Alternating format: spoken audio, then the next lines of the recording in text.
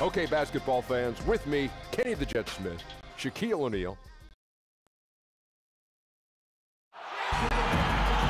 Everyone's in their seats here at the Oracle Arena as the Golden State Warriors look to grab a win in front of the home crowd here. This is Kevin Harlan. We've got Chris Webber and Greg Anthony with us, and from the sideline, we'll be hearing from David Aldridge. Cleveland is working their way through a road trip going into today's game. Still trying to find that groove they had last year. They'd like to grab hold of some new momentum and get closer to where they were a season ago. Well, I think for Cleveland, they haven't looked anything like the team we thought they'd be this year. Still such a long way to go. They could be in line for a long, tumultuous season.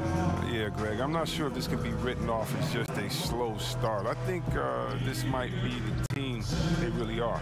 And we've got time for a quick pregame report. With that being said, let's head to the sideline and our Hall of Famer, David Aldridge. DA? Well, guys, we know how dominant the Warriors are, but we also know that turnovers remain their Achilles heel. Now, Steve Kerr says sometimes the game comes too easy for our guys. They think they can do anything. We just have to keep it simple. The simple leads to the spectacular. And as the simple reporter, I send it back to the spectacular Kevin Harlan. DA, thank you. And by the way, you're in the Hall of Fame. You know, Chris, I don't know if we can call it unexpected, but a couple highly regarded rookies have struggled so far to begin the year right out of the gate. You have to learn your way in here. Just because you were great on one level does not guarantee you success at this level. And that's why you have to come in with a great work ethic and an open ear and a heart that's really trying to understand the concepts of the game. It's a huge adjustment going from college to the pros. You think about it, you're playing against guys that are stronger, guys that have more of a mental advantage because they've been through the situation that you're going through the first time over and over and over. The game is much faster, players are much better, and the thing I think is usually the biggest kind of separator of levels is that your athletic ability no longer means anything. Very rarely do you come from college being the best athlete and now the best athlete in the NBA. So many different levels, and you just hope that guys don't get caught in the struggle, but understand that the struggle for any player is part of the game, part of the transition from college to the pro. Look at Cleveland's starting group. Nance and Thompson are up front. Sexton is out there with Rodney Hood, and it's Smith in at the 3 slot. Durant does such a good job of getting high percentage offensive plays. I mean, you can see that over the years. And here are the Cavaliers. Hood kicks to Sexton. And now just over a minute played here in the first. Hood against Thompson. Just 4 to shoot. With the putback. Great positioning on the putback. Nance has got his first bucket of the night. Oh, smooth. Guys, very good job getting himself in close enough that he could just tip it back in. Well said. Those kind of plays in the offensive glass can tell the story sometimes, can't they? And that one's good. Durant.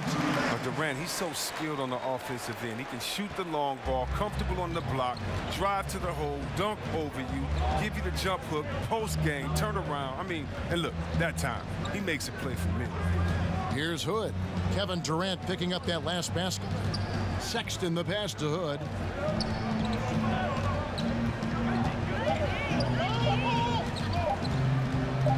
From deep three-point range. No good there. And it's the Warriors taking it the other way. Draymond Green at 6'7", seen as undersized coming out of Michigan State, but his 7'1" wingspan goes a long way. Yeah, it goes a long way along with working out and working hard as he does. I mean, he's averaged over a block a game for his career. You know, combined with his low center of gravity, it enables him to defend much bigger players, but also get on the wing and defend some guards. And here's Sexton after the three-pointer from Klay Thompson. Nance, no good. The D a little slow to get in his face. They're fortunate it didn't cost him. Here's Thompson. Sexton grabs the board. The Cavaliers trail by 3.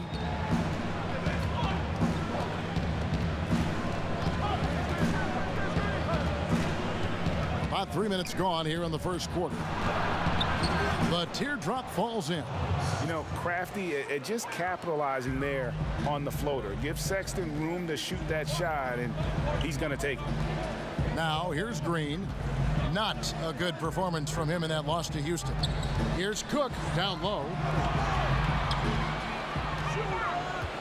On the wing, Thompson. By Hood.